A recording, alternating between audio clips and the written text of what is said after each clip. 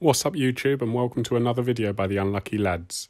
This will detail the raid intel skips on both critical and regular for the raid starting on the 26th of October, running through to the 1st of November, which is Project Titan Week 101. Please remember to enter our competition, which you can do by sharing or posting about the Unlucky Lads and sending a screenshot of it to us via Instagram, Facebook, Twitter or Reddit. Please note that the competition will close on the 28th of October at 23:59 and a winner will be announced later that week. And if you haven't already, please also subscribe because your support motivates us to make these early raid intel videos, which allows you to quickly complete the raid as soon as it's released. Starting with critical, the modifiers this week will be 1 gun, injuries bleed, and technique slowdown. And using the intel skips, you can begin by collecting 1 intel from the Cold War site, which is northwest of Golem Island. After you have that, you can input the password into the node at Heliport to grant access to Baal at the chemical refinery. Once you've beaten him, you can head into Sector 2. Gargoyle requires 3 intels at Camp Salamander before interrogating the 2 redheads, one at Camp Phoenix and the other down at Missile Site Ruins. Once you've interrogated both guys, you'll need to input the password into the node at Testing Zone, where you can also defeat the Flying Titan. For Supercomputer, there is no intel required this week, so you can just go straight to the Quantum Boss battle at the building in the sea. Once you've beaten Gargoyle and Supercomputer, you can head into Sector 3.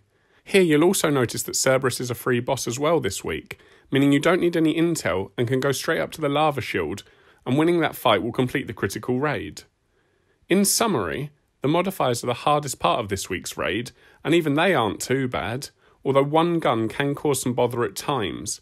However, it's hard not to be excited about the intel, because there are not 1, but 2 free bosses this week, which is probably the easiest raid there is ever going to be.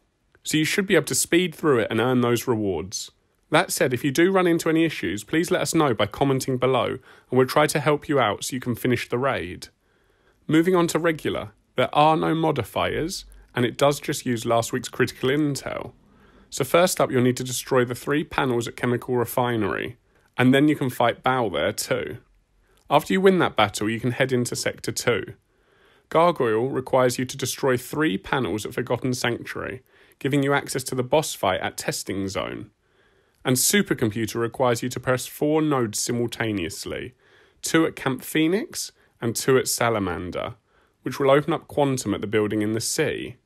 And once you've beaten both Titans in Sector 2, you can progress into Sector 3. For Cerberus, you'll have to get 2 intels at Prototype Workshop before you can head up to Lava Shield to interrogate 1 guy up there and also grab an intel too. After that, you'll need to press 4 nodes at Scandium Mine before finally putting a password into the node at Red Phoenix. Doing all of that will open up the final Titan boss battle at the top of Lava Shield, where you can complete the regular raid. That's all for now. Don't forget to enter our competition before the 28th of October at 23:59. Just DM us a screenshot showing your social media support.